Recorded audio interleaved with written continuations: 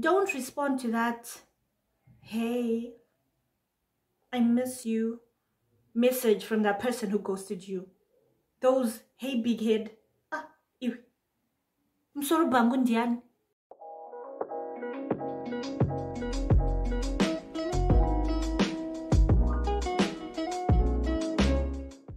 Hello everyone, I'm Mel. Welcome back to the channel. I know it's been a while and I'm sorry. I'm really sorry, but I've been a busy bee with life and, work. But I'm always glad to be back on the channel to spend time with you guys.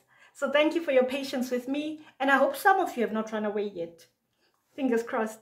To the returning subscribers, welcome, welcome, welcome. Mauya, it's always lovely to see you.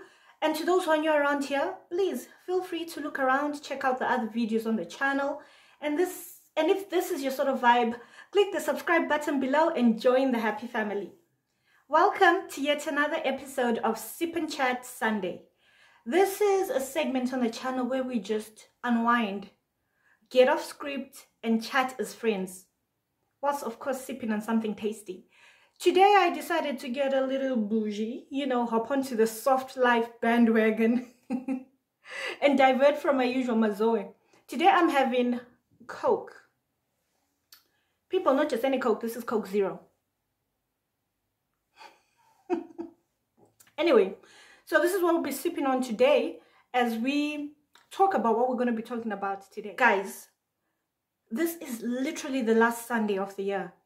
And I was just thinking to myself this morning, like, where has the year gone to? It has just flown by like... But I suppose with lockdown and Corona, it has just been a lot for all of us. We've gone through a lot, but I thank God that you're still here and I'm still here. So at least that's a silver lining in a dark cloud. If 2020 has taught us anything, it's that life is short. Life is too short to hold on to things that no longer serve us. It's too short to hold on to fear, to live in regret, and to really cling on to bad habits. And as I was pondering over this, I figured to myself that as we enter into a new year, it's time to have a paradigm shift. Out with the old, in with the new. The way I see it, the only way we can experience a better 2021, reach our goals, evolve into better, more productive versions of ourselves, is if we leave behind certain things in 2020. So in this video, we are going to be discussing a few things which I think, in my own humble opinion, we need to let go of, like ditch, drop, abandon at the strike of midnight 2020. 1. The need to justify our feelings, behaviors, and decisions to other people. Listen, that needs to stop. So, you don't owe anyone an explanation about the following things. 1. Who you love and why you love them. Imi. Rudo njerevanu vaviri. Sha, if someone does it for you, they do it for you. The whole world doesn't have to know why. 2. You don't owe anyone an explanation about certain decisions that you make. Because when all is said and done, it's you who has to live with your decisions. 3. You don't owe anyone an explanation why you are still not over something. I know a lot of times we go through things and people expect us to just jump over it, get over it. But if you are not over it, it's still okay. Don't feel rushed, even if you're still upset 4 days after, 4 months after, 4 years after. You are the one who's dealing with the emotions. Saka avavanfaroti, get over it to people. In 2021, get thee behind me, Satan. In the new year, we are leaving behind self-hate. 2021 is the year.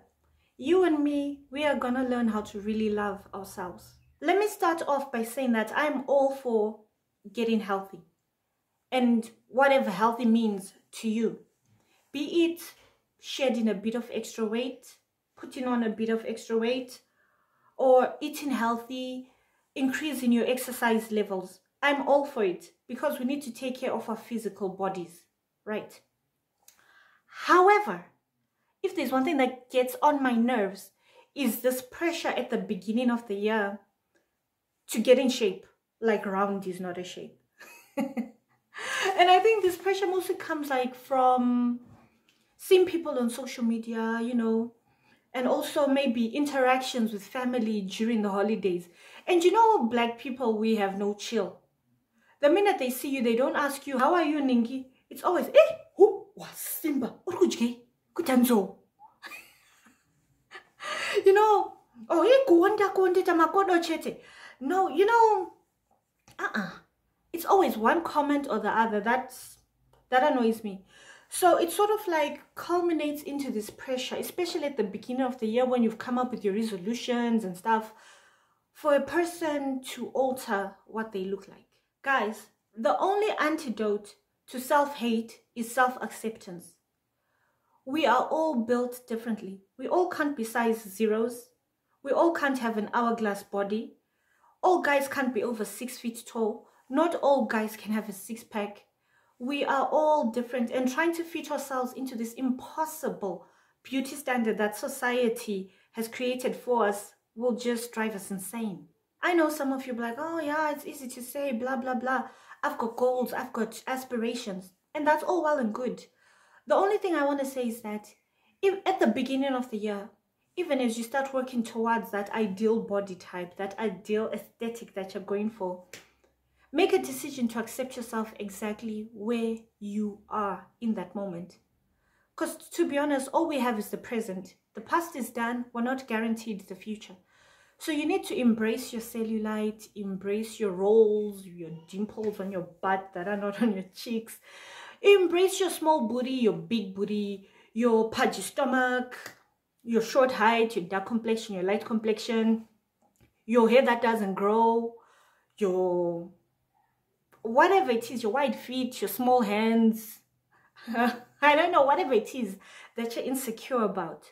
Embrace it and be like, you know what? This is who I am. Those are series. This is what I'm working with. I might as well accept it. How do you love someone else when you don't love yourself? And how do you see the beauty in someone else when you don't see the beauty in yourself? Think about it. 3, in the new year, we are done accepting, tolerating, and justifying dating bad behavior. On this channel, we have spoken extensively about dating bad behavior. We have talked about ghosting, breadcrumbing, benching, submarining, slow fading, love bombing, hot and cold, playing hard to get, situationships, collecting and stringing people along. What else? So many things. If you haven't seen those videos, check them out on the channel. In 2021, don't set yourself up for failure, you know? Don't respond to that, hey, I miss you message from that person who ghosted you. Those, hey, big head, I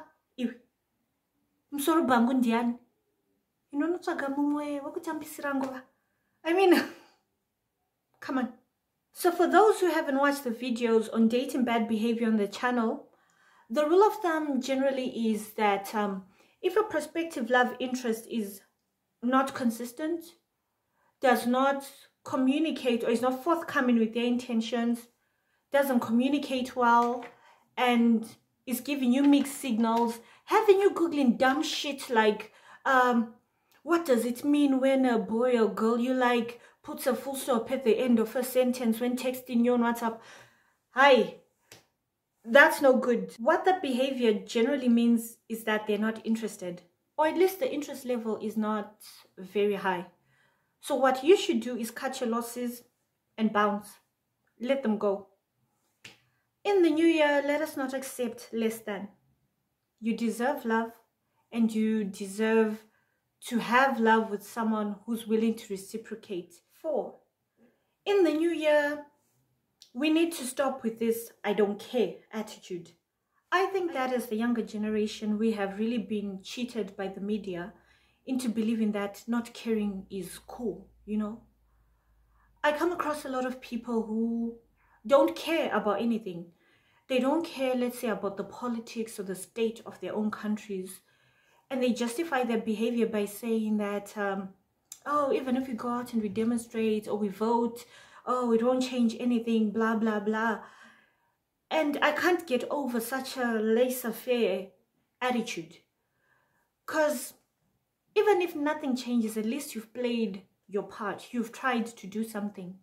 Mind you, I'm not here preaching politics, don't rest in camel. I'm just saying we need to care about something, you know. And part of that not caring also goes down to our daily interactions with other people. People don't care about being real anymore. No one wants to keep it 100 because we're saying, oh, I can't be vulnerable. I can't show these people how I feel. Because there's this thing, this dynamic that's happening these days is that, especially in love relationships, if I show you that I'm interested in you, actively show you, chances are that you will retreat. I'm like, you know, I don't find her attractive anymore. She's too eager. She's too keen. I'm like, isn't that what you want? You know, I don't know what's happening with our heads, but we need to stop. You meet someone who's keen on you and you're keen on them, keep it 100. Don't play these mind games. It seems like we just don't care. We don't care about our neighbors. We don't care about other people. We don't care about professionalism. We don't care about ethics. We don't care about the sanctity of anything. Everyone cheats. Everyone does what they want. And I'm not here to preach. I'm just saying we have to care about something. This is what distinguishes us from animals. We care. We've got the ability to care. True vulnerability lies in being able to stand in front of someone naked, warts and all your jiggly bits hanging out, and you say, look, this is who I am. Accept me or don't. 5, in the new year, we need to leave behind the fear of the unknown. Cheers to that. I know that in this year, we have stayed in toxic relationships, in jobs that we hate, friendships that stifle us, and situations that we have outgrown because of fear. I know what it's like firsthand to be captive to fear the unknown, to fear that monster under the bed, to fear what people will say, to fear that big question mark, you know, the what if everything goes the way that I want it to go, to fear hope. I know what that is like. I just want to encourage someone that let 2021 be the year that you tell fear, back off. The year that you start making those difficult and scary decisions. Because the truth of the matter is that we regret the things that we don't do more than the things that we do. I mean, if you want to shoot that shot with that girl or that guy, go ahead, pinam DM. Huh? Ask for a number, do something. The worst thing that they can say is no. You want to shoot your shot at anything, go on. 6, in the new year, we need to let go of negativity and negative self-talk. This is a really huge one, because the quality of our thoughts impacts the quality of our lives. We need to train our hearts and our minds to view situations through a lens of positivity. And I know it's not easy, especially if negativity, self-pity, negative self-talk are habits that you've been cultivating for years. If you're negative, you are always going to attract negative things to yourself. But no, it's your own mouth that created that negative atmosphere around you. And another thing, stop talking crazy to yourself. You know what? We all have those voices in our heads that talk a lot of smack, you know? Those voices that tell us we're dumb, we're stupid, we will never amount to anything. Negative voices, right? But the difference between people who get into depression or people who believe those words is perspective. Light will always overcome darkness, no matter what.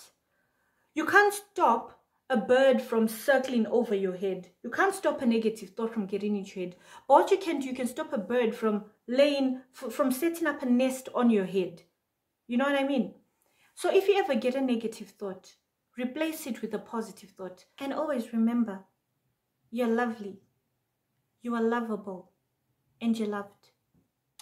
Guys, this Coke is flat now. I'm not gonna lie, but I'll drink it anyway.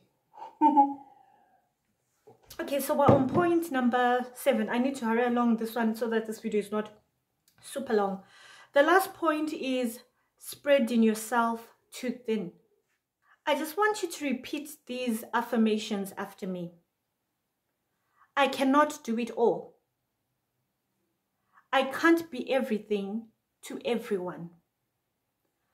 My worth is not tied up in what I can give or whom I can please.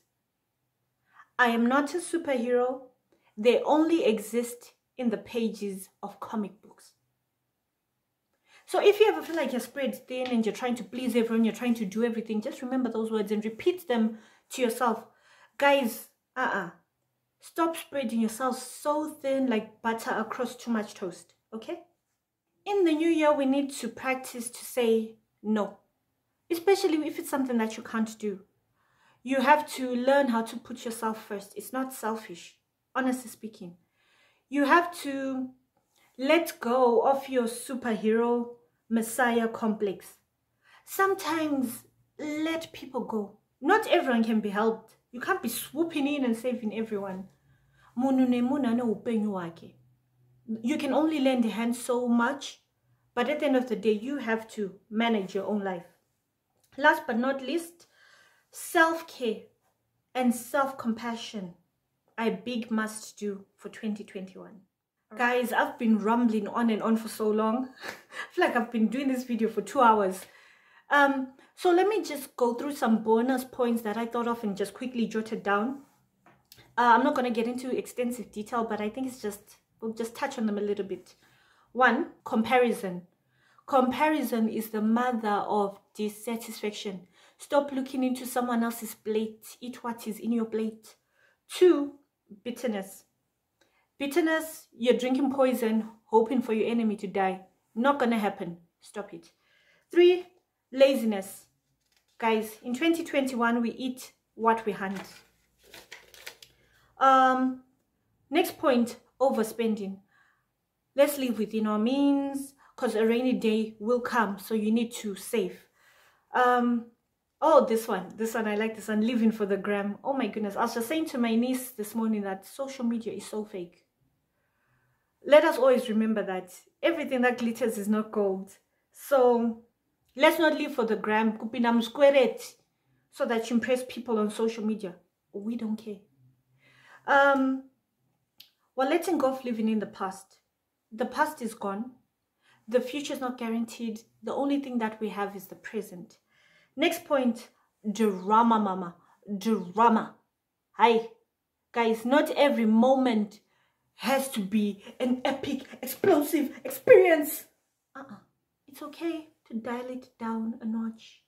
Step away from the drama and just live a simple, boring, straightforward life. Try it.